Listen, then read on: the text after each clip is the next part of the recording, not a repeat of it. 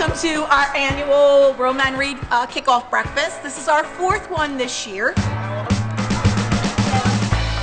Marilu Bicknell is a reading specialist here at Thomas E. Bowe Elementary School. And while she's aware of the fact that New Jersey reading scores are among the best in the nation, she's also keenly aware that boys are usually more interested in sports than they are reading. So she came up with the Real Men Read program. My boys are now looking at the men that are reading and say, okay, our gym teacher doesn't just teach gym, he does read a magazine.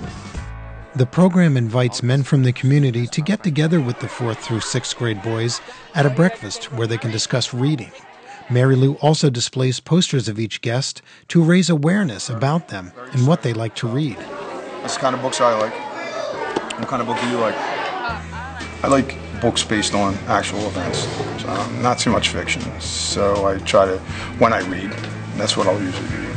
More importantly, I ask them what is it they wanted to be, and the vast majority are NFL.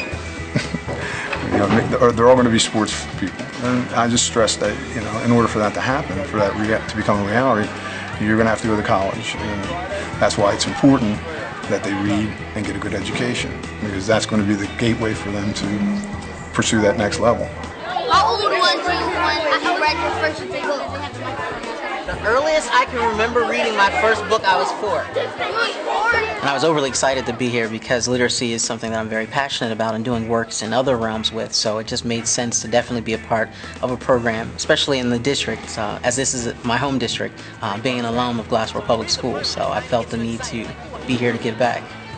Before I came to Bowe School, I didn't really, I wasn't interested in reading. Then I was in the Real Men Read program, then it was getting more interested. It got me into reading more, it made me read more. Real men do read, very definitely. I have a real strong interest in reading. I think it's, children should learn that at an early age. My own home is filled with books. Real Men Read is a positive program for our students. It's amazing to see how students are becoming so encouraged by what they see. All the research suggests that our male students are falling behind their female counterparts in the area of reading, language arts. So by seeing these posters of men in the community, people that they can relate to and touch and see, they can see athletes, they can see teachers, they can see custodians, someone who rides a motorcycle, a picture of them reading a book and then following up with actual having conversation with them and encouraging them to read. It's allowing a lot of our young people to say, wow. George Johnson Jr. was one of my 6th graders many years ago. He went on to be a walk-on and played for Rutgers University, and now he is a Tampa Bay Buccaneer. So he has a special place in our heart. I read HOG, which is Harley Owners Group. When you buy a Harley, they send you a book. I just like seeing the kids read, they get excited, they see the bike, but they're our up-and-coming future. Read. Knowledge is power. You gotta read. When they saw Mr. Brown in a Harley Davidson, they could not believe it because he had his goggles on, he had his black leather on. It really is a great picture.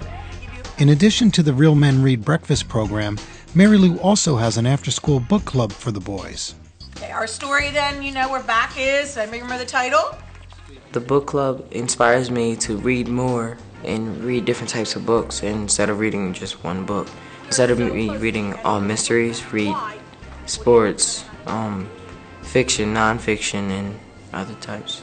Reading will help you in life and make you better at things, so that kind of inspired me to read more. This program to me has started as something that was so small and has snowballed into something that's huge. Boys who were reluctant readers, did not want to read, didn't want to pick a book up, are now picking up books. Boys who would maybe get a 20 on a test and say, forget it, I'm not going to read ever again, are now passing with, a 70. I have seen some improvement, which is good. We have a long way to go still, but there's light at the end of the tunnel, which is great. So it's important that you keep reading to learn how to take out the information you need.